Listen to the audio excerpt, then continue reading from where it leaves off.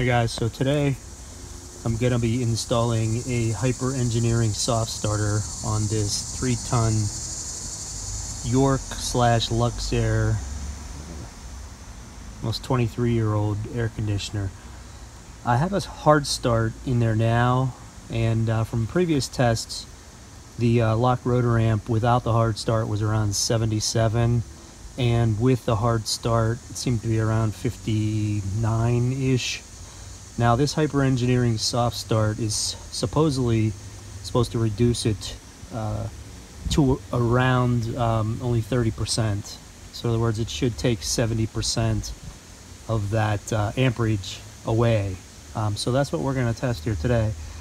What we're going to do first, though, before I begin, is just we're going to test the inrush or the max amps on startup from the compressor.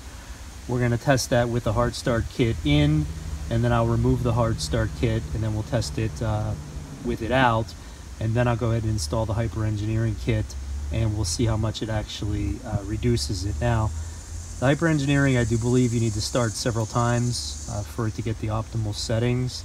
So we'll kind of measure that as well. Maybe we'll recycle it like 5 times and see what that setting is after the 5th time. All right, so we'll start by removing the cover here and getting access to the common wire from the compressor. So here is the actual air conditioner. There, my hard start kit. I think it's a 521. You can see the relay up here, and there's the start cap. Start cap's right there, and there's the regular cap. That's a 45.5 cap. So what we're going to do is go ahead and plug this in and get this to come on, and we're going to measure the inrush of the compressor with the hard start connected.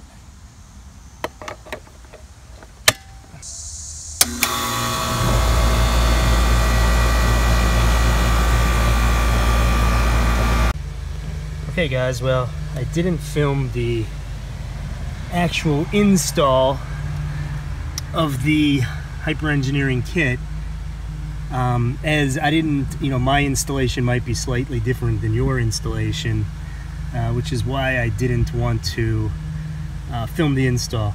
I did look at a video online, and the instructions were actually a little bit different than the instructions I got on my kit. And I think it's because my kit is newer. Like I said, I just ordered it. That video I think was 8 years old. So I believe I got all the wires hooked up correctly. So it's either going to work or it's going to blow up, one of the two. And we're going to get to see what it does. I haven't turned it on yet. So I got the bottom meter set to max amps, and I got the fluke here set to inrush, and I got them clamped to the common terminal of the compressor. So we'll see what happens here on the first run. The only thing I didn't like, and I saw this on the video, is the active terminal. They give you 2 ends. One end goes into the hyper terminal there, and the other end they want to go into the contactor, but they give you this. So basically what I did was I just stripped it and attached one of these on. I'm sure the air conditioner came on, so as soon as I plug it in there, it's probably going to come on. So let's hope it doesn't spark, and let's hope our starting amps go down somewhere in the neighborhood of 20, give or take. So I'll try to get that on camera, and I'm going to go ahead and plug this in. Okay, so here we go.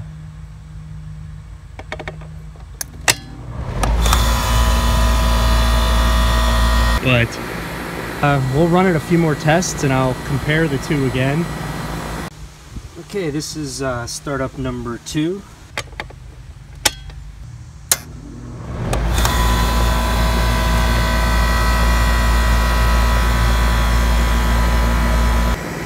The fluke will catch what it thinks is the inrush, and what happened there, I guess, is because this is probably, I don't know, the way that it ramps up, it probably caught the initial ramp, but then it didn't catch that second part on the fluke. So I think it actually caught the same thing the other meter did, where it caught the initial 4 and then it ramped up a little more to 19. So in this case, I'm still happy with 19 because I believe that's probably right around 47 to 4800 watts. So this was test 4, and look at this. So 17 times 240 is 4,000 watts. That's really good. All right, so I'm not sure what test number this cycle through, but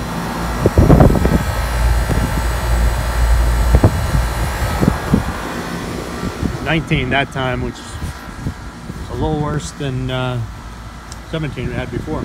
We're going to take the final measurement here, and the next step's going to be, we're going to see if I can try to get my generator to start this air conditioner up. Now the challenge we're going to have is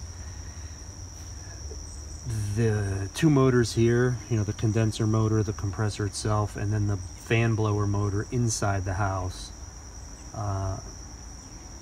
Combined, all 3 of those are going to run somewhere around the max of my 2 generators that I have hooked together. So the next video is going to be an interesting test to see if my 2 Honda EU 2000s can start this air conditioner up with the soft start kit. So anyway, this is the final reading. I'm going to go ahead and it's going to come on as soon as I plug this in. So let's get a shot and see what it is.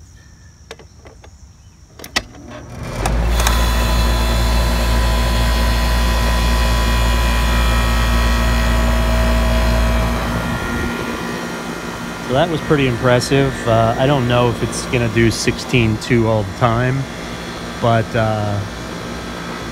very happy with this soft start so far.